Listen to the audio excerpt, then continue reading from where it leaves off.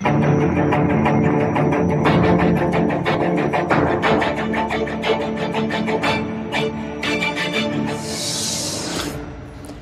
sincerely wish I could be with you today in Helsinki, but my duties require my presence in Paris.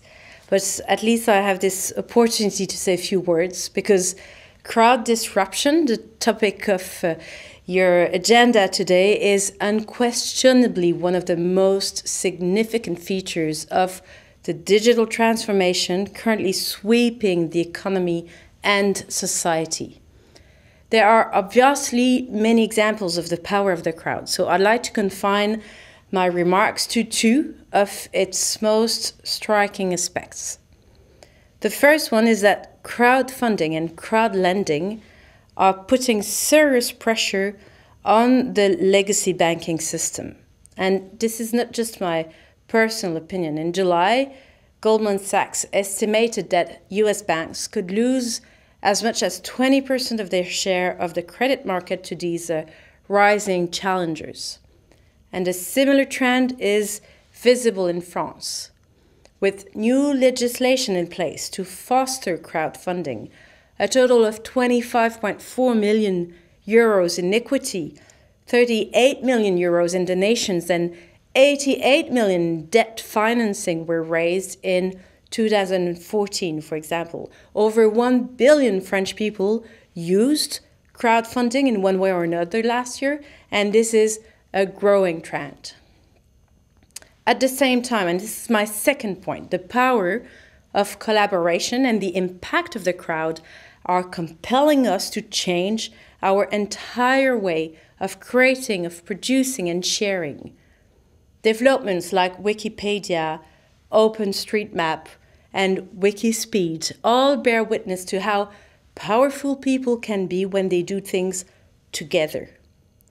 Moreover, the trend is spreading to every sphere of activity, local and national politics included. How can anyone today imagine implementing, for example, an urban renewal program without first consulting with citizens? When it comes down to it, the transformations in progress challenge us to re-examine the way we engage in politics. They push us to be more creative. Let me give you one example from my own current concerns as the French Minister of State for Digital Affairs.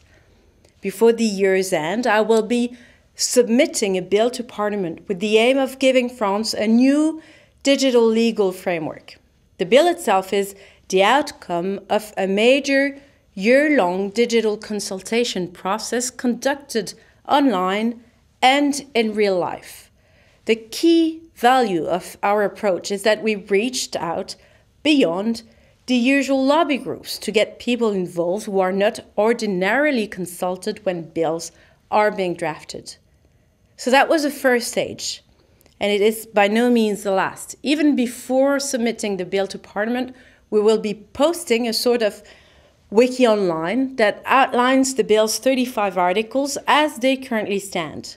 That way, stakeholders and other citizens can examine the articles and even provide feedback or legal suggestions they may have. This is the very first initiative of its kind in France, maybe also in Europe. And I strongly encourage all stakeholders in Europe's digital society gathered today in Helsinki to participate in our crowdsourcing drive as soon as the bill is posted online in September. One last point before I conclude. There's nothing marginal or minor about the new practices we're discussing. In fact, they're contributing to the gradual emergence of a new type of capitalism based on collaboration, what Jeremy Rifkin has termed the zero marginal cost society.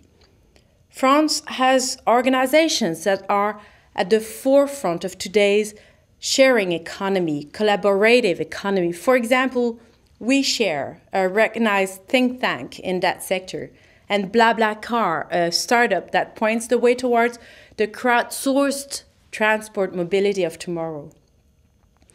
I will soon be unveiling the French government's national strategy for supporting the collaborative economy and its key growth drivers. But I must say, as a former parliamentary representative of the French people living in Northern Europe, including in Finland, and as someone who has lived for many years outside of France, I can assure you that the French participants in the collaborative economy are European above all, and they see themselves quite naturally as such. The market they're addressing is Europe, and they work with people from across the continent.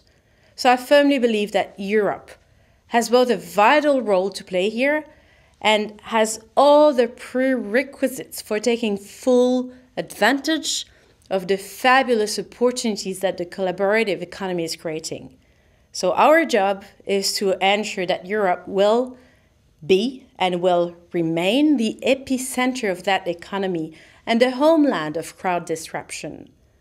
On that note, I hope that your discussions will be rewarding. I look forward to seeing you soon at maybe the second event taking place in Munich, and who knows, maybe at a third one in France soon.